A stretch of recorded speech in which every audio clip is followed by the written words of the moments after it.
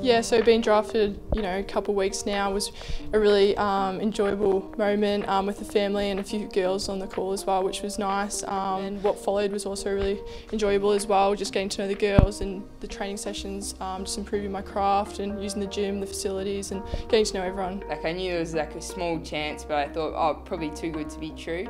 And Todd had messaged me a weird question about elephants, probably 20 minutes before the draft, and I was like, what is this? And I was like, what's the right answer? But it ended up just being a trick question. It was just having a little play with me, just a little tease. We kind of knew that we would go father-daughter, but everyone was so excited.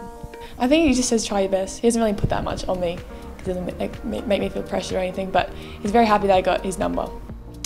So I've been playing ruck over the past few years at NAB League, and then this year Mick in particular just wants me to learn defence, so not necessarily used to that position but learn the craft off other girls and the staff around me, yeah. Playing as a key defender. I can kick it pretty far. Other than that, I'm a bit of a wuss, but we'll see, maybe the coaches can fix that. I really want to work on sort of short kicks, being able to hit up a short target with a bit of a bullet. Yeah, and then obviously being a bit more physical in the air and probably on the ground as well. I think I'm definitely focusing on my kicking at the moment because I haven't really played forward. It's my first time actually learning all about forward stuff. So yeah, but my marking's probably one of my strengths, so using that in the forward would be really good. I think I've always looked up to Taylor Harris and Daisy Pearce because they're just I've seen them everywhere.